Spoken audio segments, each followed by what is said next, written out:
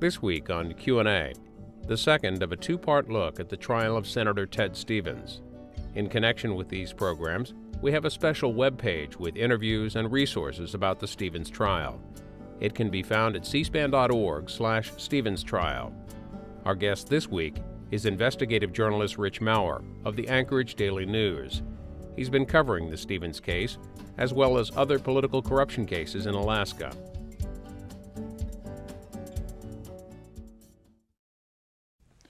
Rich Maurer of the Anchorage Daily News. Can you remember back the first time you began covering the story of Ted Stevens and what turned out to be his conviction in U.S. District Court here?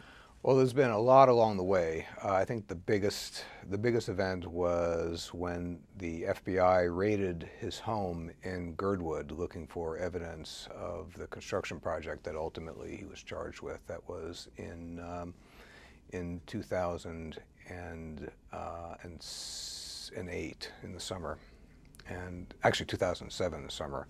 And that was, it was a huge deal seeing agents pouring through the senator's home and coming out with bags of stuff. One of the reasons we've done this two-part series, the first part being with Cliff Groh, who you know, I assume, from Alaska, who was a blogger and all this, is to try to figure out all the checks and balances of how a United States senator would find himself indicted and convicted of 7 counts of what? What were the 7 counts about? He was accused of not putting gifts that he received on his annual disclosure forms. The Senate requires him to list all the gifts, all the loans that he has, and the allegation was that starting in the year 2000, that he failed to put home remodeling services, all kinds of services on his annual disclosures through the year 2006, and that was what he was charged with. That's what he was convicted of. And that came from the ethics law? That's the Senate. That's the ethics law enforced by the Senate and enforced also by the Justice Department. You've been in Alaska for how long? I've been in there since 1983. Doing what? I've been a reporter the whole time I've been there, mostly investigative reporting lately. And what did you start out? Why did you go there in the first place? Well, I was a reporter living in Miami and wanted to head north. I always thought about moving to Alaska, and got a job on the Anchorage Daily News, and they brought me up there, and happily I went. Last Q&A we talked with Cliff Groh about all the people involved in it is from your perspective, and you were born where? I was born in the Bronx. So you have Bronx and Miami, and did you live anywhere else? Lived in quite a few places. Boise, Idaho, Colorado, went to school in Colorado, lived in Israel for a couple of years. So how many different people have been indicted and sent to prison roughly from Alaska? As a result of this actually began in early 2004, became public in 2006. Since then, there have been 12 people charged, 11 people have been convicted.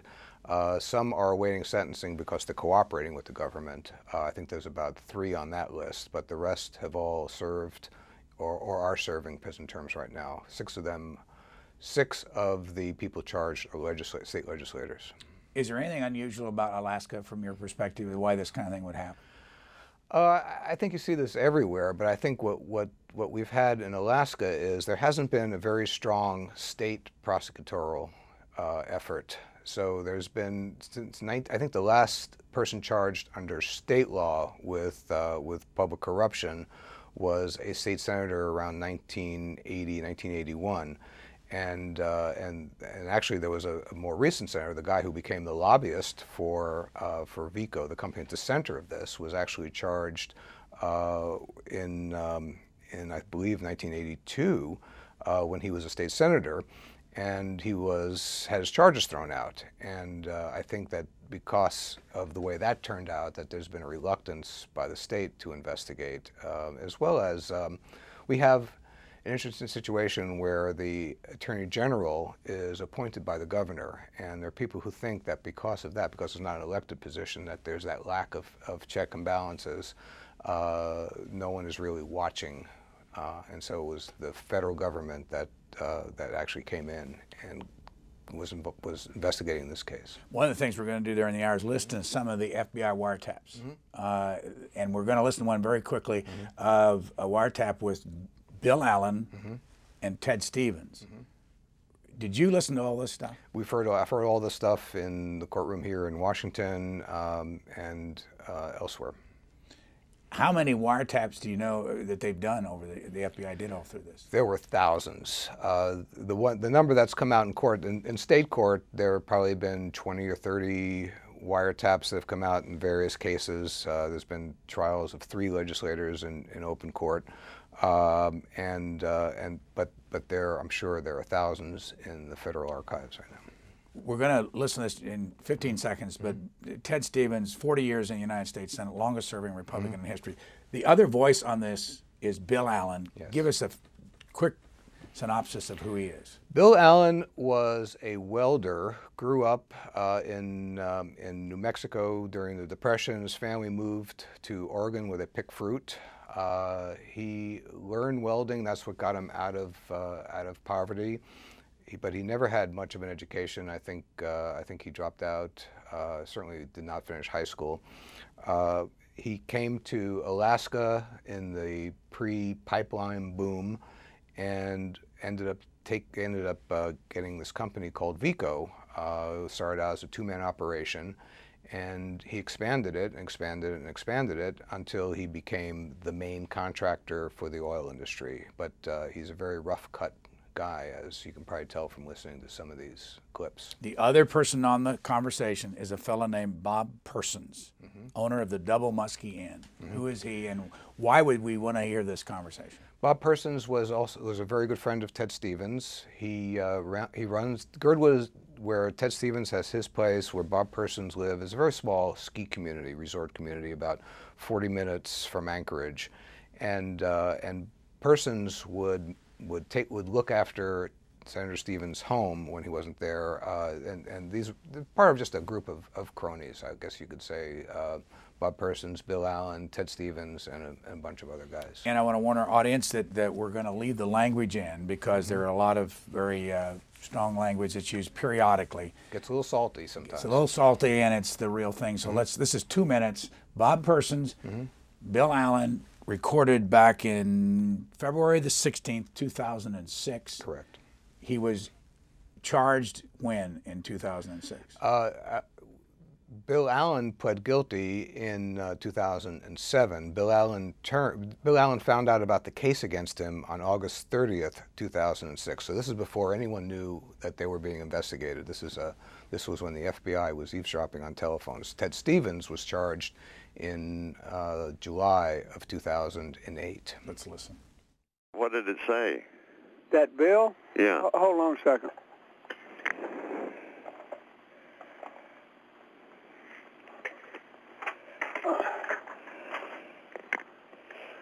Let me see.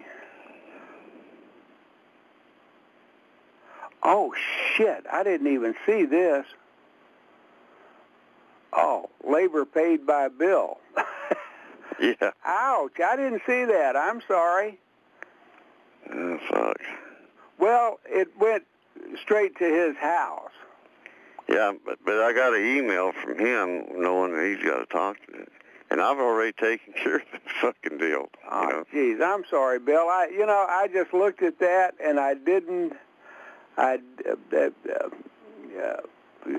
You have to see it says repair materials for heating system, and then down below that it says labor paid by Bill. Son of a bitch. I did, and I know you didn't want him to know that, did you? Well, that, and I didn't want everybody to know, you know. Well, the only person that knows between me and you and Ted is this guy at Chugach Sewer and Drain. Yeah, well, he's okay. Okay, because I haven't talked to him. I'll just talk to him when I see. You tell. What I done is I told him I'll do the labor on my house, you know. Uh-huh. And I said just give them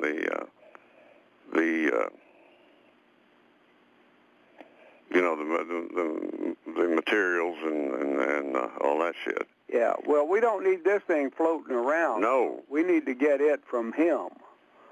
We need to get him to the guy at Chugach Sewer and Drain to make that disappear from his records. What are we listening to?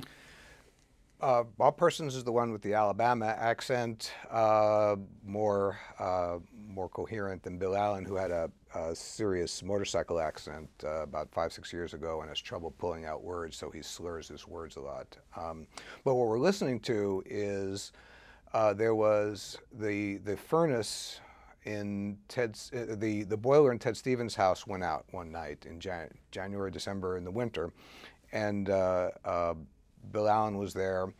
They brought in a plumber to repair the boiler. He replaced a motor, a pump, and it cost the whole bill, including driving time, everything else, was $2,000. Bill Allen sent the parts part of the bill to Senator Stevens, or sent it to Bob Persons to send to Senator Stevens, and Bill Allen had the plumber write down that the labor was done at Bill Allen's own home, and to pay for him to pay the labor. So it was about $1,000 in each bill. What the plumber did was on the parts bill that went to Senator Stevens, it said labor charge to Bill Allen. So it was in black and white on the record on the paper document. Ted Stevens gets the bill, sends an email to Bill Allen. What's up? Why? What's going on with the labor? And so now they're trying to figure out how to make this go away. How to have Bill Allen pay for the labor and not have Ted Stevens do it. And if you keep listening to this tape, you'll hear them create this scheme where they would have Ted Stevens write a phony check to Bill Allen in case anyone ever asked. The check would be on file in the VICO files, and they'd say, "Oh, Ted paid for this. He just gave us the $1,000, and it's all good," even though Bill Allen would never cash the check. Our audience can listen to the rest of this either at adm.com, your website, or they can get to you through us.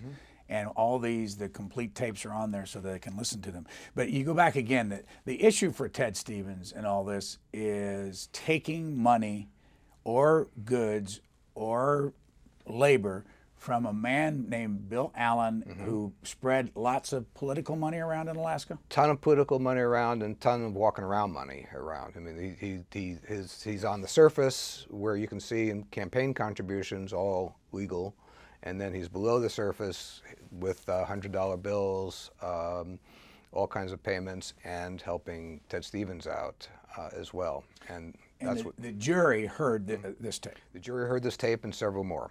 All right, I'm going to switch, and again, we're not trying Senator Stevens here. That's already been done. He's been convicted, but it's going to be on appeal for a very long time, I assume. Yeah. But there's a fellow named Wev Shea that we talked to because he would have a different point of view.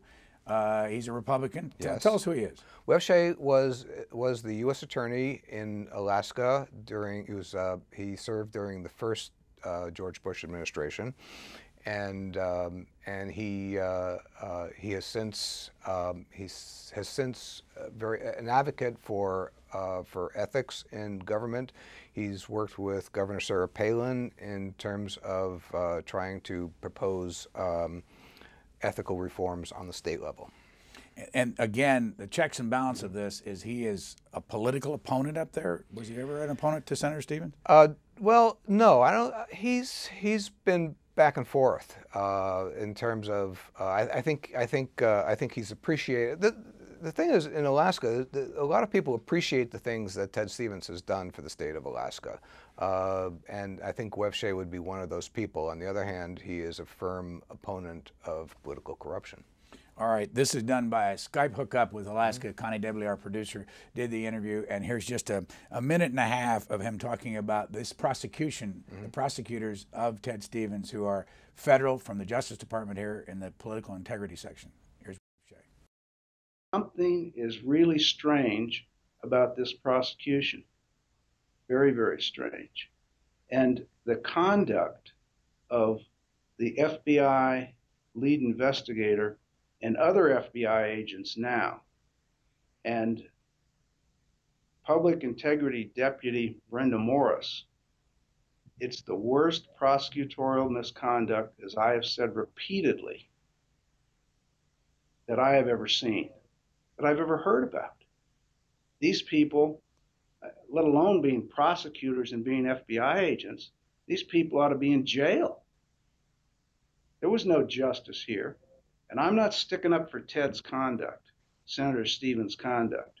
But these people, whatever they got together and did, if there's any political influence in this at all, these FBI agents that participated and ignored the conduct of Mary Beth Kempner and the assistant U.S. attorneys, the main justice attorneys that ignored the conduct of Brenda Morris, and Brenda Morris's supervisor, this guy Welsh. I mean, these people, they don't have a clue when it comes to their obligation as prosecutors. Again, explain this. Do you agree with what he said? I think that that may be a little premature. There are allegations by one. He mentioned Mary Beth Kempner. She was the lead agent on the case starting at the very beginning. She's the one who brought this thing forward. She was the Juno case. She was the one of two Juno FBI agents in 2004. She was picking up information about corruption in, at that point, a private prison proposal in the state of Alaska, going through the legislature. She's got the wiretaps. She basically brought the case forward. She turned Bill Allen. She turned several other witnesses to work for the government. What do you mean by turned Bill Allen? She was the one who convinced Bill Allen to testify on behalf of the government, to go to the grand jury, to not fight charges, to plead guilty. Would they have played some of these wiretaps back to him and said, "We got you"? Absolutely. They have a room where they do that, and yes, and it sounds like it's a pretty rough process when you realize what people have been listening in on, and that's how they got Bill Allen that way, and as well as one of Bill Allen's deputies and several other people. But Mary Beth Kempner had a co-case agent, a person who was pretty fresh into the FBI, just came out of the academy, in fact, by the name of Chad Joy. Chad Joy had several other, he was the case agent for several of the other witnesses, and along the way, after the Stevens trial was over, he wrote a complaint or a grievance, and to his superiors in the FBI and Justice Department, and said that Mary Beth Kempner violated, over the course of her investigation, violated Justice Department policy, may have committed criminal wrongdoing, and that also some of the prosecutors during the Stevens trial hid evidence from Ted Stevens and other things. But these are just Chad Joy's allegations. I've examined some of these, and some have seemed to be somewhat overblown. Did you ever meet either one of these people? Yeah, I know both of them. Will they talk to you as a reporter? Not as a reporter. No, they are very. I won't go into who my sources are in general, but if neither of them will give you an interview, except for things like process. What do you think of Wev Shea's accusations against Brenda Morris, who was the lead prosecutor in this courtroom during the trial, and her boss, William Welsh? Well, he was not there. He was not at the trial. Welsh. No, Wev Shea was not at the trial. Welch would attend in the back of the room. I think again, this is one of these things that is going to have to play out, and it will play out before the trial judge, Judge Sullivan. There are allegations again from Chad Joy of things that took place outside of the courtroom. You know, did they hide evidence? Did they agree to send a witness back without improperly? And witness back after the witness appeared here in Washington? No, well, the witness, there was one witness, Rocky Williams, And he worked on the house, on Ted Stevens' house. He worked for Bill Allen. He was one of Bill Allen's most trusted workers. Was a fixer. You know, he would take care of problems that Bill Allen had. And among other things, Bill Allen wanted some discreetness, obviously, in working on Ted's house. Who's he going to put in charge of it? He's going to put his most trusted guy, Rocky. So Rocky was going to be one of the first witnesses in the case. Came to Washington, and then it was also subpoenaed by the defense. And then all of a sudden, he was back in Alaska. Has he died since then? Yeah, the government said he was very ill. The defense said, well, you know, maybe he was, maybe he wasn't. Why'd you send him back though without telling us? Well, he did call. They just didn't pick up the phone. He did call. He called. He testified. He said that he called the defense, Williams and Connolly, before he went back to Alaska. He left a message. No one got back in touch with him. He called again when he was in Alaska and said, "Hi, I'm back here. Do you guys want to talk to me?" And they said, "Yes, we do want to talk to you." And he gave them some information that they said was contradictory to what the government had said, and therefore he should have remained in Washington as a witness. Williams and Connolly, the law firm based here in Washington. Brendan Sullivan, the attorney for the defense for Ted Exactly, Stevens. and not just Brendan Sullivan, but a whole raft of attorneys. Let's look at some of the photos, and again to the audience, a lot of this information is available on our website and your website. We're not trying to cover this case from start to finish, just trying to check and look at the checks and balances. Here's some photos. Okay. Tell us what this is. That's Ted Stevens' house at the start of the remodel. Basically, this used to be sitting on the ground. It's an A-frame. It's not a mansion by any stretch of the imagination, as you can see. The plan was to raise the house and build another first floor underneath. And here you can see the construction is underway. They've raised the house, and now they're filling in the ground floor. What year was this done? This would have been 2000, the fall of 2000. You can see it's after summer, but it's before the first snow. Do we happen to know where these photos might have come from originally? Some of them were taken by VICO people. Some of them were by the construction crew. These were all, I believe, these were all VICO pictures originally. They're exhibits in the trial. Exhibits in the trial. Now this, as you can see, it's all done. It's been repainted away from that yucky green, and there's a pile of snow in front. And Girdwood, Alaska is located where in, say, in relationship to Anchorage? It's about 40 miles southeast of Anchorage. It's right on the water, just above the water, and gets a ton of snow compared to what Anchorage gets because it's right on the water. As you know, the ethics law requires the senators to put the amount of money they get from anybody on their form. How much in the end was Ted Stevens charged with taking from Bill Allen? Well, the first 2 years, which was the 2 years of the remodel started in 2001 to 2001, the government calculated something on the order of $180,000. Now, again, this is where Rocky Williams comes in because Rocky Williams and another supervisor, Dave Anderson, worked on the house, but they were also doing other things. VICO, in their accounting, put all their time in for the house. I'm sure in the grand scheme of things, it doesn't amount to that much money. Have you ever totaled up how much money Bill Allen and VICO people gave to politicians in Alaska? Oh, yeah, we have. It's been tens and tens of thousands of dollars over every election cycle. It's tens of thousands of dollars. And what do they really do up there? And are they still a company? They are no longer a company. They were sold. Bill Allen and his family, the majority owners of VICO were Bill Allen and his 3 children.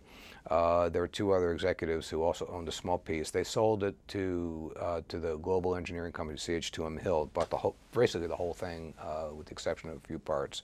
But they were, like I say, they were the prime construction contractor on the North Slope.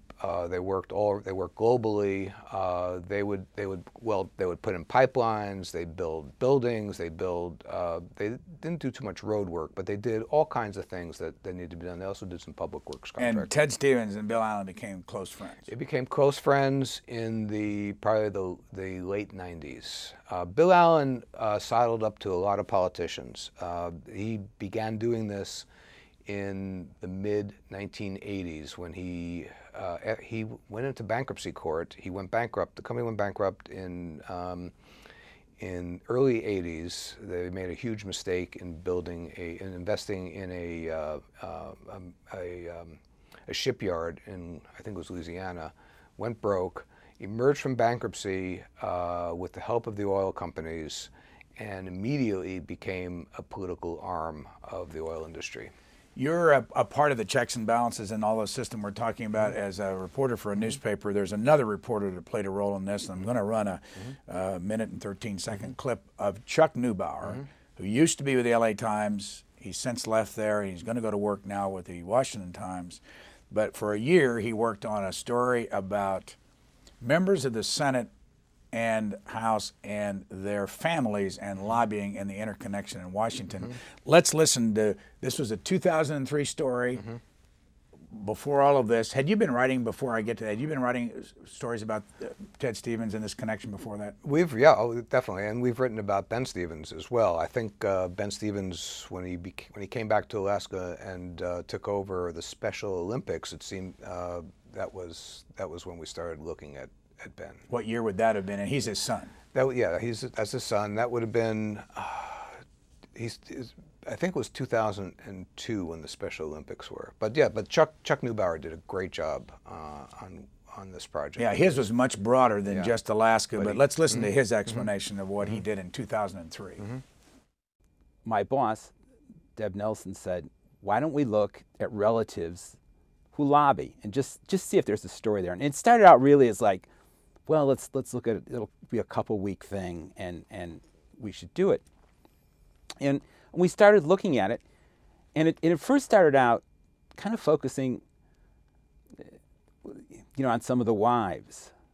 But what became, and it's like everyone always points to, well, then Senator Daschle's wife, Linda, was a lobbyist.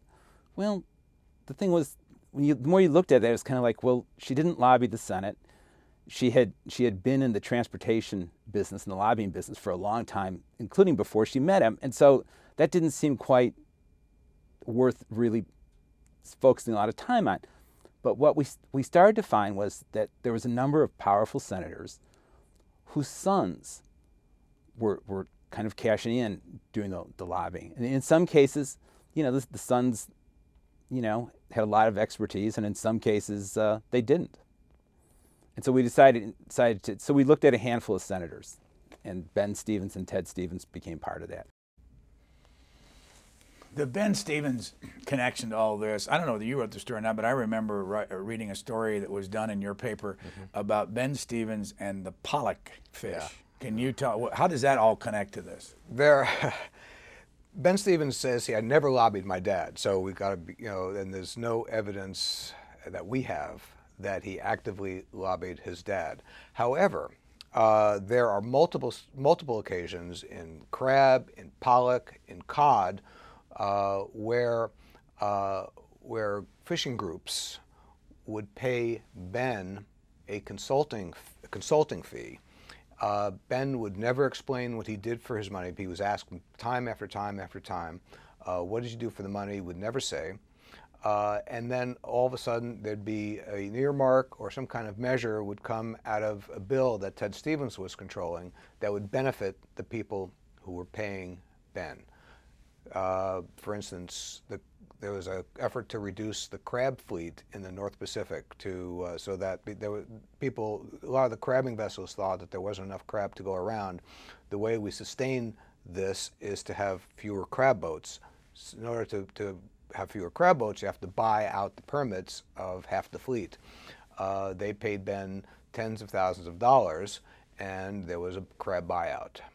Now, Ben Stevens is where right now in this whole business? Ben Stevens was appointed to a seat in the Senate by a Democratic governor, and he served in the state Senate for about 4 years, I believe. He rose to be Senate president, pretty important job, And then when his name began surfacing in connection with this investigation, he chose not to run for office again, so his term expired. Can you take money from anybody up there for any work as you are a senator from the state of Alaska serving in the state legislature?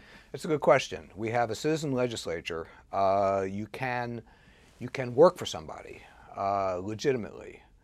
You can't take money for doing something, for not doing something. In other words, Vico, for instance, paid Ben Stevens $250,000 over the years he was in office. That's the basis for the investigation of Ben Stevens. I think that we're going to have to see if that was an illegal payment, but I don't know if he didn't do legitimate work for it. It very well could be an illegal payment. All right, let's go back to the wiretaps, and this time it's Bill Allen and Ted Stevens, and it's October the 18th, 2006. Right. Now this is Bill Allen is now cooperating with the government. Ted Stevens has no idea he is. They've already had the investigation is now public. It became public the day after Bill Allen agreed to cooperate on August 31st, 2006, with a massive raid. Multiple legislative offices, including Ben Stevens, were raided. So this is several months later. So when Ted Stevens is on this phone call, he does not know that Bill Allen is cooperating with the FBI. He does not know. He suspects, I think, that the call might be monitored. At least there's some of the calls that were made, he suspects that. But in this case, he does not know that Bill Allen is cooperating. Let's listen. Bill, you're going to have to not let this whip you. If you or I or both of us end up in court, the worst thing we can do is be sitting there looking glowered and make the jurors feel like they're part of a process that you hate. You got to have some faith in the system and faith in the juries and faith in what's going to go on in order to succeed in this deal. So I'd talk to your lawyer, but if I were you, I'd be involved. I'd be going to these various things. Someone say, Bill, how's it going? Tell them it's going pretty good. I don't know what this thing's going to be, but it's a good life, isn't it? Just tell them it's a good life. No matter what they do, it's a good life. Okay. Try it, buddy. I will. Okay. Hey, Ted. Yeah. I love you, Bill, I consider you to be one of my best friends. I'd be over there in a minute if I didn't feel what the lawyer said was right, and I might hurt you by trying to listen to you now, and you're telling me things I should know.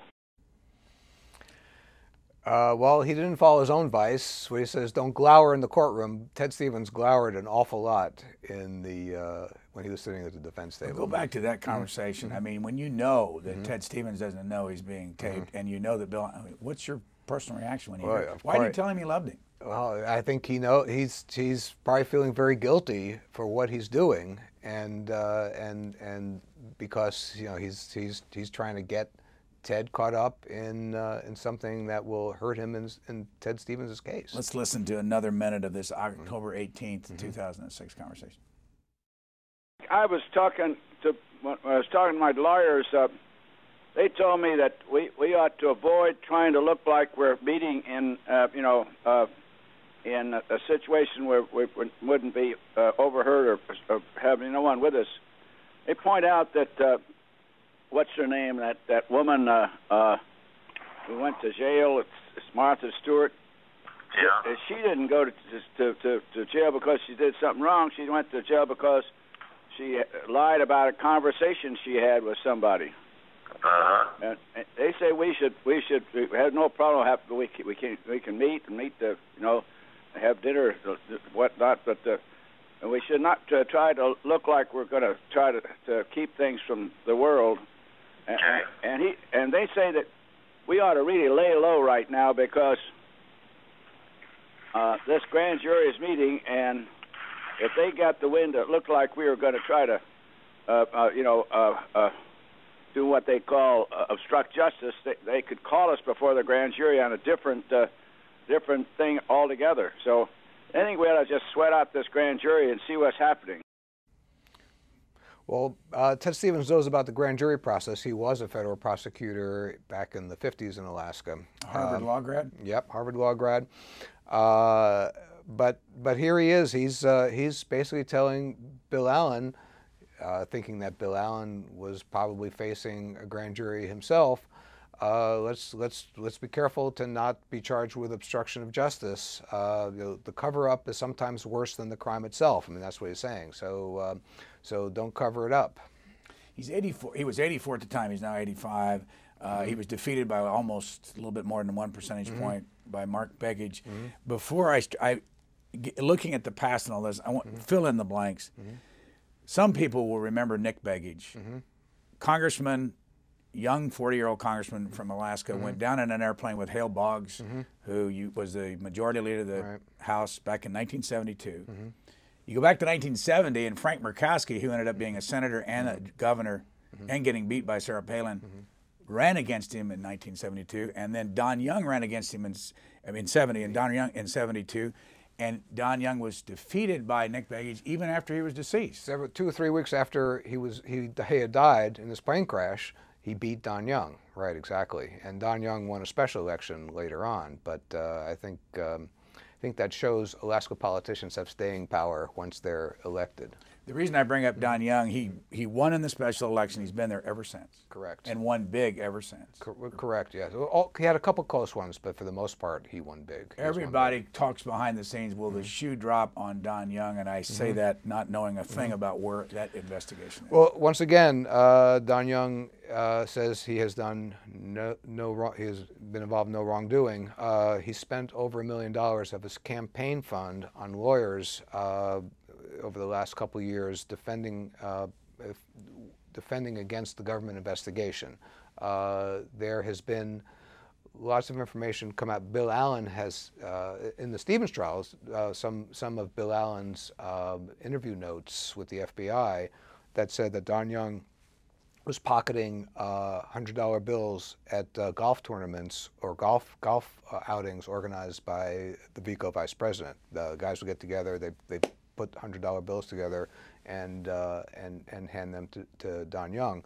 There were that's just what he said in his testimony. That's what he said in his interview with the FBI. Those interview notes became public in the Stevens trial. But in fairness, Don Young has not been charged. Not been charged and was reelected last time. Was reelected. Don Young has not talked to reporters about any aspect of this. He has refused to talk about it. So we can't ask Don, what's your version of, we call our politicians by their first name, I'm not being disrespectful, but Don, what's your version of Bill Allen's story on the golf outings? Did you take these piles of $100 bills? He won't answer the question. Here's another minute and 40 seconds of the conversation between Bill Allen, don't run it yet, I'm going to ask you a quick question, and Ted Stevens.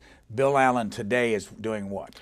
Bill Allen today is flying around the Southwest, I believe. He and his family still have, they bought a private jet when they sold VICO, he and his children, and they've been flying around the Southwest. His son lives in New Mexico, his daughter lives in western Colorado, and his other daughter lives in the Seattle area, and he stays on the ranch in Roswell, New Mexico often, and also in Grand Junction, Colorado. Will he go to prison? He is scheduled to go to prison. He is scheduled to be sentenced. He's going to get at least, according to the papers, going to be at least 10 years in prison. But he's not going to go to prison, I don't think, until his testimony needs are over, and who knows when that's going to be. And he's not a well man. And we do know that there's nothing going to happen in the Ted Stevens trial until, even though he's been convicted, until April 15th when there's another status conference, and that's not going to resolve anything. And he has not been sentenced, and here again is a minute 40 seconds of Ted Stevens and Bill Allen. The people that really gotten in trouble with these guys are the people that tried to frustrate them from finding out whether the charges are right or wrong. And so we'd be better off to just let them keep on looking and looking and looking, whatever they want to look at. As far as I'm concerned, they can look. I don't have any problem. It may be that what we've done leaves an impression we've done something wrong, but you have to make up your mind you're doing something wrong. You have to have an intention to do something wrong to really be guilty of a crime. So, you know, it's a long way before we're going to be in front of a jury. I hope to God neither one of us is, but we don't want to get ourselves there by trying to do something that leads to a different kind of charge. Yeah, I wasn't going to. I understand that. I agree, but the appearance of what we're doing leads them to that conclusion. And I think they're probably listening to this conversation right now, for Christ's sake. You know? Well, they're not supposed to be, because this is this cell phone. My lawyer went and got it so that I could talk, on it. So. But it may be possible you can talk to your lawyer, but when you're talking to me, you're on a regular wire. Oh, that's right. That's right. So, but it doesn't make any difference. Hell, I don't care what else. I'd say the same thing said here right in front of us. I'm not going to let these guys get us in a position where they can charge us with something just because we didn't do what they think we should do. They're going to go out and make a case that we did something that is against the law. I don't think we have violated the law. Again, Bill Allen had already flipped. Mm-hmm. Did you think that whole business about the lawyer giving him a cell phone that wouldn't be picked up is accurate, or is he trying to fool Ted Stevens? I think they probably told him before he started the conversation. If he asked about, can we talk in the clear, use this line. Say this is some kind of special cell phone. I'm guessing. I don't know. Just to put Senator Stevens at ease. First time you heard these conversations, forget the politics of it. What was your reaction when you heard these two men, at least Ted Stevens, thinking he was having a private conversation? Well, sort of like, haha, it's you're not. This is not what you think it is. I think the first one we heard between Persons and Allen in the courtroom, that felt like a smoking gun. I mean, it didn't have Ted Stevens in the middle of it, so it wasn't directly. But here you had these guys plotting to cover up a payment and fully expecting Ted Stevens to go along with it. And it just seemed like a huge deal. And there's also this conversation where, I don't know if we're going to play this, where he talks about maybe we'll go to jail, do some time. We're going to move on, and we may have time. We have so much to cover, but our listeners ought to know about Brenda Morris and the fact that she and two others were held in contempt of court by the judge in this case. For Correct. What reason? They were held in contempt for not turning over. This is again post trial. We talked about Chad Joy, the FBI agent. There's been some investigative work by the FBI into Chad Joy's allegations. They prepared documentation. The judge ordered them to turn it over to the defense under seal. They did not. They turned it over to the judge under seal, and the judge said, I've told you once, I've told you 1,000 times. I'm tired of you not listening to what I tell you to do. I'm holding you in contempt. He didn't give any kind of punishment associated with that. But after that, the Justice Department withdrew that legal team and has replaced it with another. We're going to go back to Wev Shea. Now, to put him in context again, he's a Republican, was a U.S. attorney. Correct. What, is a friend of Ted Stevens? Was a friend? How would you? It's hard to say if he was a friend of Ted Stevens. Definitely was a supporter of Ted Stevens pre-indictment of Ted Stevens. I think, like I say, I think if you say Ted Stevens, if there's evidence that Ted Stevens was corrupt, I don't think Wev Shea would support him. I think Wev clearly draws the line on behavior. Again, this was done on the internet and the Skype, and it's Connie W. doing the interview. Let's listen to what he has to say about the prosecution and political motivation.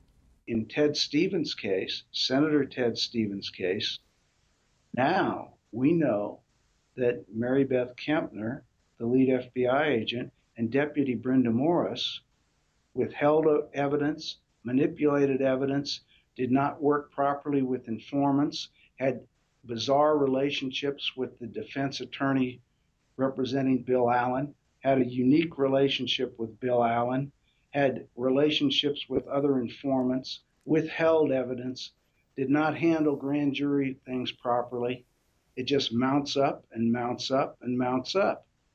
And unfortunately, these two ladies, I think, are in a lot of trouble.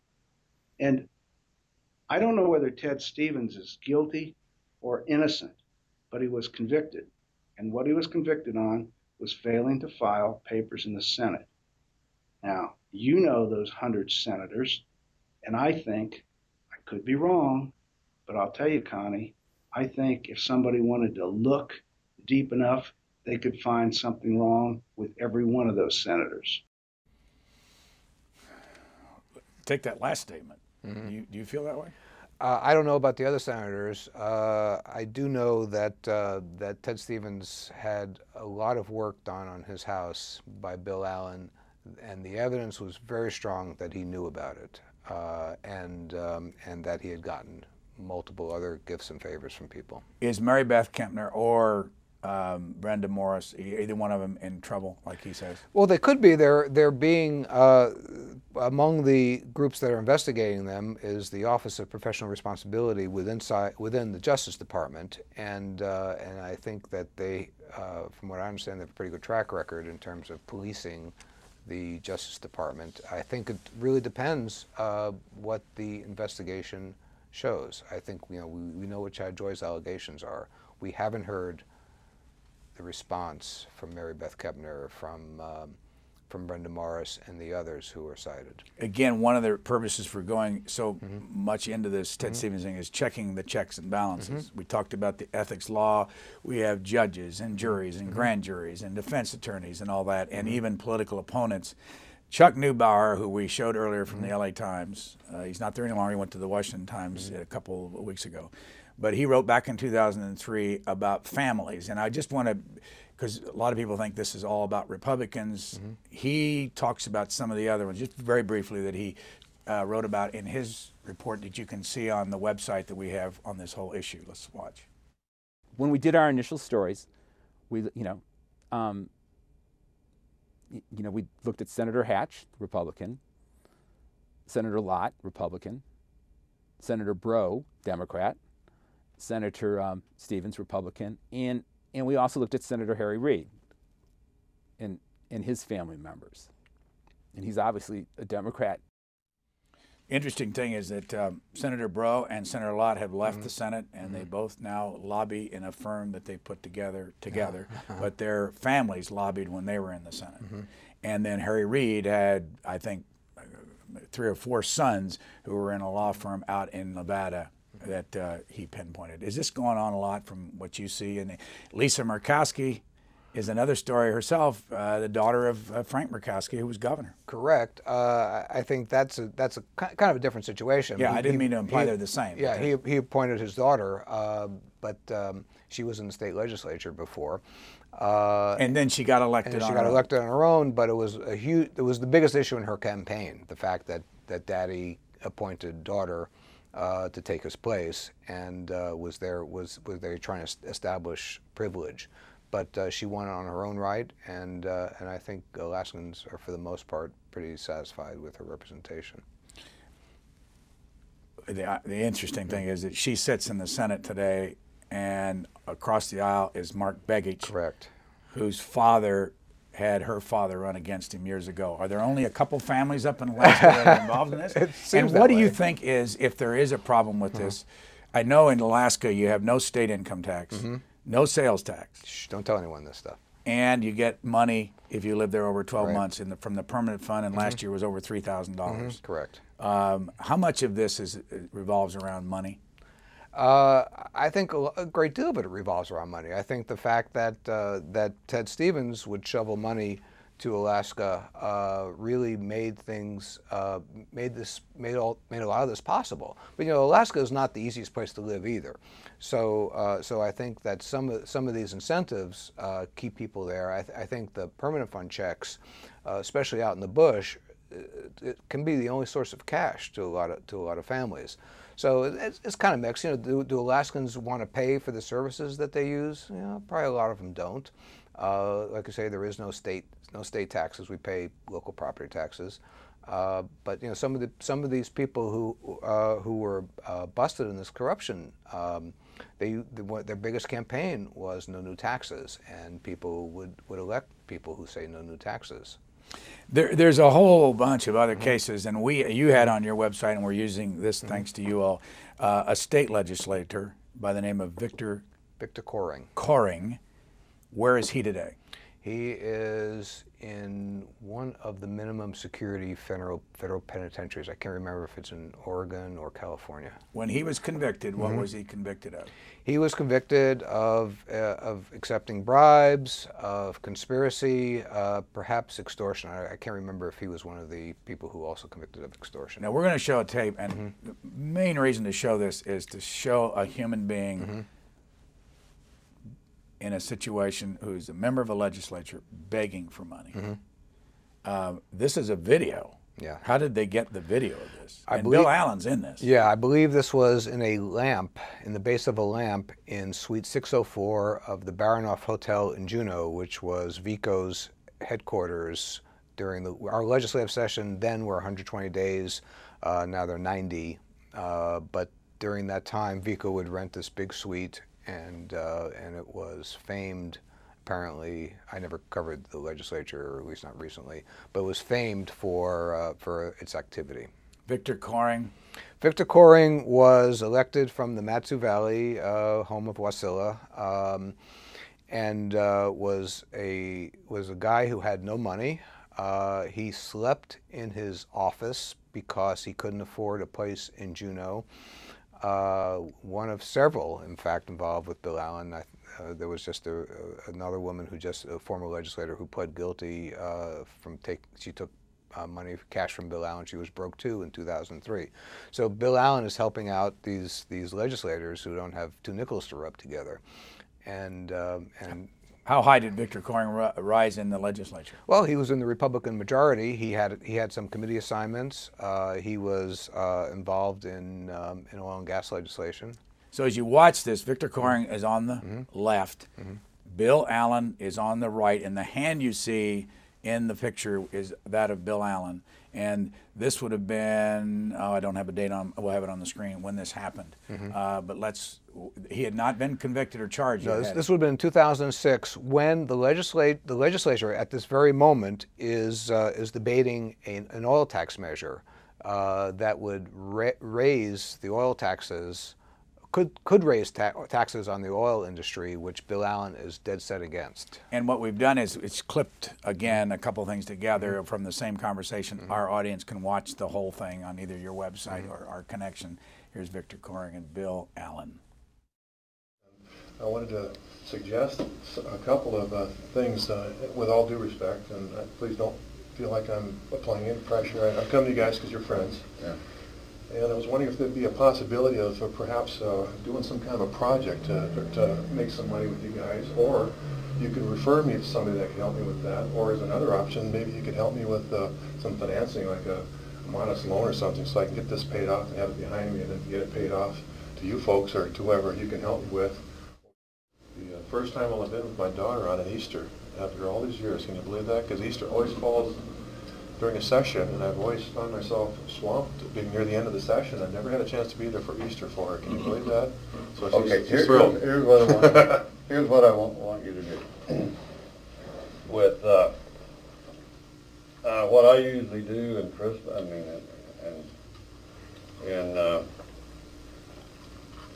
for holidays and Easter, I always take it when I got kids, and I always I go hide an egg with money in it. Money over it, yeah. Or candy, yeah. Oh yeah. Newton said, "Daddy, can we do an Easter egg hunt?" Have you got any? I got some. Have you got any 100? Yeah. Oh, well, thank you very much. Yeah, I'll give you. That's very kind of you. Give me 100, and that way put you can put put those that Easter eggs on that. I shall do that. Thank you very much. Thank you so much. And let her find the egg. I will. We're going to have an Easter egg hunt right at the house there. And I will put money on I promise. I'll divide this up completely, and she'll be thrilled. What was the reaction in your state when they saw that? This guy's going to jail. I think that the third person in that video is Rick Smith, who was Vico's vice president for talking to legislators. and who seemed his job was to carry around $100 bills for Bill Allen to ask for, to give to legislators. The reaction was, this is pretty disgusting, I think. It was pretty much across the board. There was... He was $17,000 in credit card debt. Right, and that's what he was saying. You know, I may not get elected if the voters find out that if my credit card company sues me, if I have to go be bankrupt, I may not win my next election. I won't be here for you guys. I mean, that was part of his pitch in coming to them with that credit card debt. We're running out of time. It goes so fast, but here is Wev Shea again.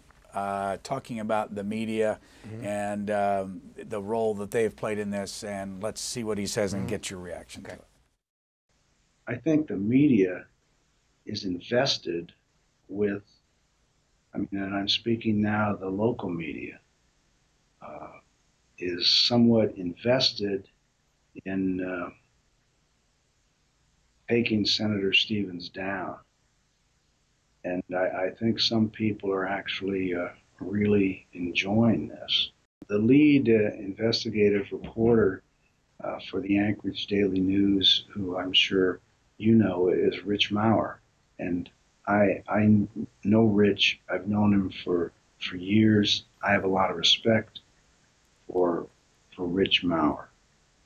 But something is a little strange when the front page of the Anchorage Daily News says something like, insiders question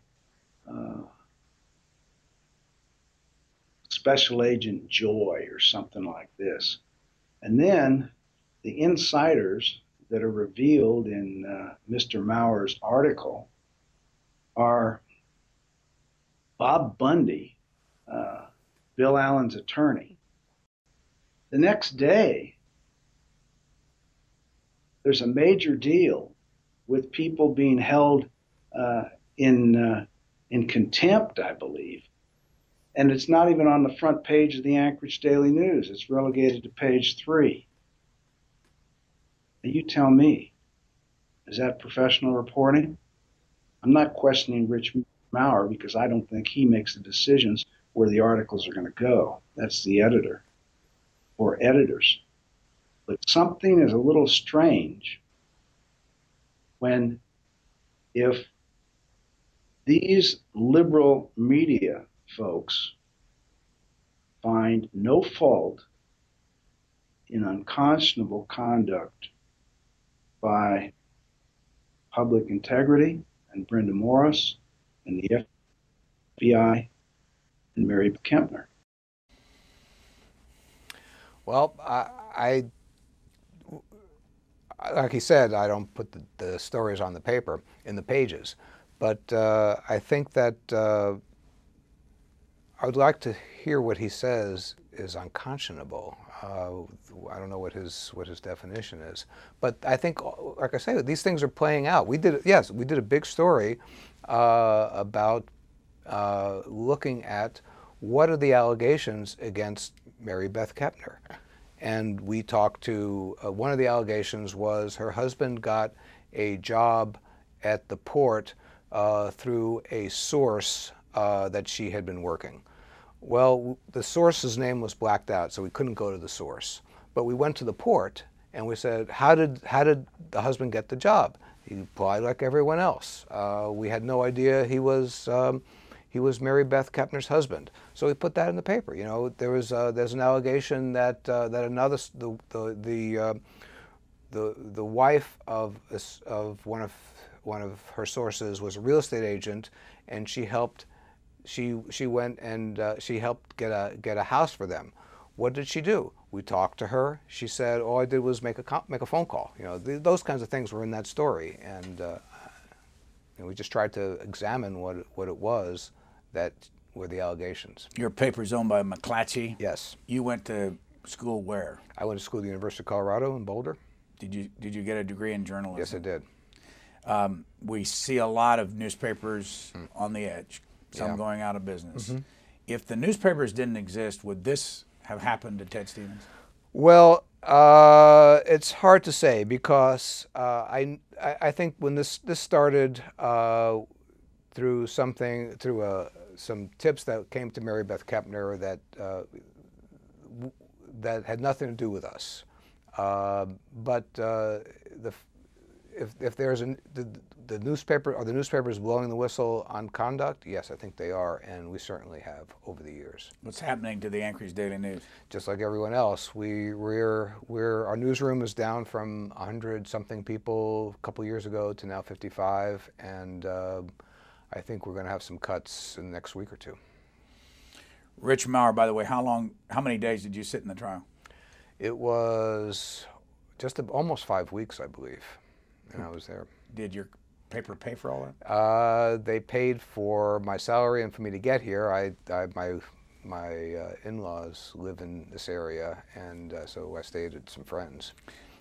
Thank you for joining us. And to close this out, we're going to go to a very small portion of Ted Stevens' farewell speech on the floor of the Senate on November the 20th. He had been defeated, he had been convicted, and here is a point where he actually didn't, part of it he didn't read, most of it was read from a statement, his farewell address to the Senate. Thank you for joining us. Thanks. My mission in life is not completed. I believe God will give me more opportunities to be of service to Alaska and to our nation. And I look forward with a glad heart and with confidence in his justice and mercy. I told a member of the press yesterday, I don't have any rear view mirror. I look only forward, and I still see the day when I can remove the cloud that currently surrounds me. That's it, Mr. President. 40 years distilled into a few minutes. I close by saying and asking that God bless Alaska and our governor, God bless the United States of America and our president, and God bless the Senate and every member of this body. I yield the floor for the last time. The majority leader is recognized.